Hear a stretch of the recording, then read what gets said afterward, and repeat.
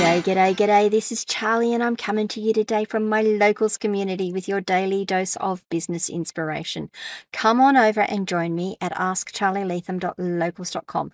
You can join the community for free. You can become a supporter, get access to supporter-only content, add to the conversations, start your own conversations.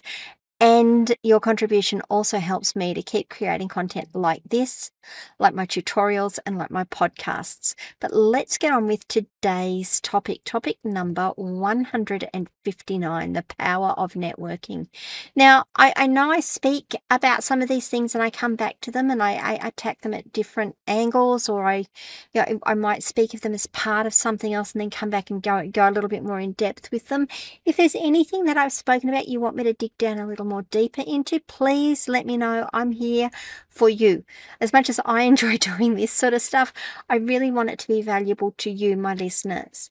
But let's have a chat about networking and why it's so beneficial, why it's so good for you. So the benefits of networking in business, well, it creates opportunities, doesn't it? By networking and getting out and speaking to people and talking to them about what you do and about what they do, it helps you to connect with others in your industry. It helps with you to uncover hidden opportunities that might not be available through your traditional channels. It might even throw up something that you go, I had never ever considered that. Let me see what I can do to help, or let me see if this is something I want to actually dig into a little bit more. Sharing knowledges and resources, sharing knowledge and resources.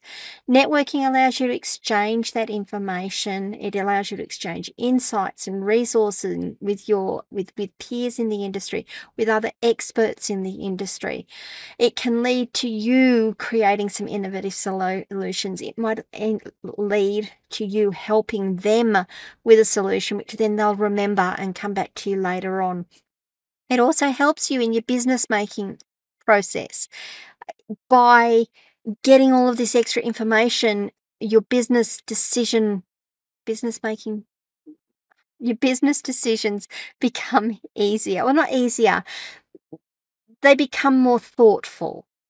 And of course, it helps you stay updated with industry trends. The other thing it does is it builds a support system. And that's one reason why I've created my locals community, is because it's that support system. It's not just about getting information and joining in conversations. It's about being able to connect with other like-minded people in your industry, or not in your industry, but in business, who understand the challenges of what you're going through and might be able to help you. So yeah, you get a support system built in once you start networking.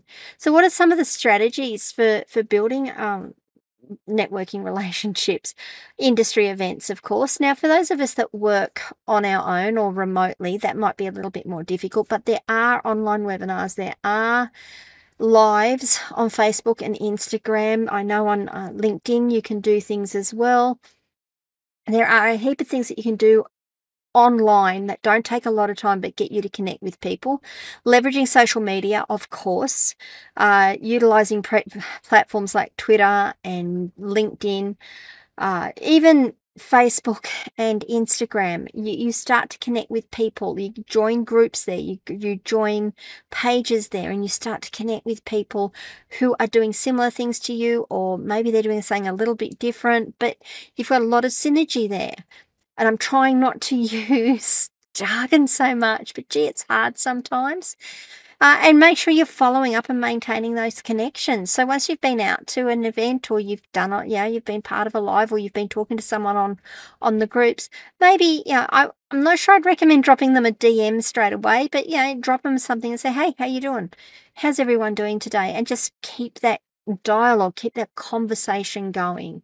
Really, really important.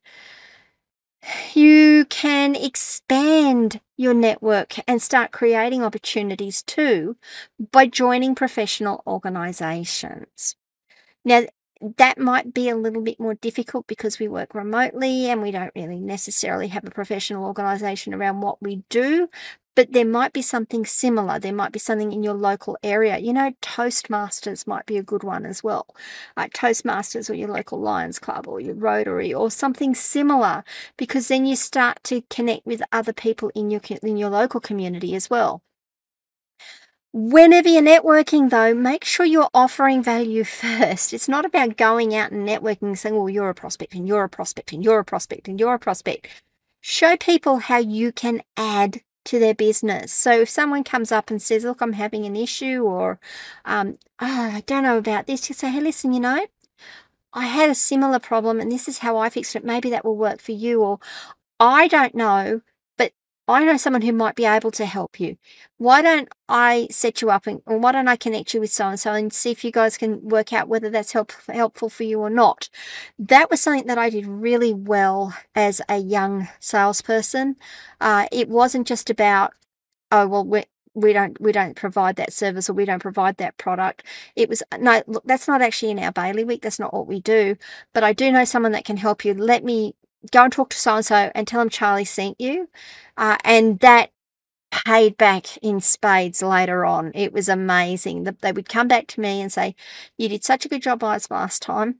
We want to see if you can help us out again, because we really want you to get some business because you're really good at what you do. So that was the first thing that I learned about it.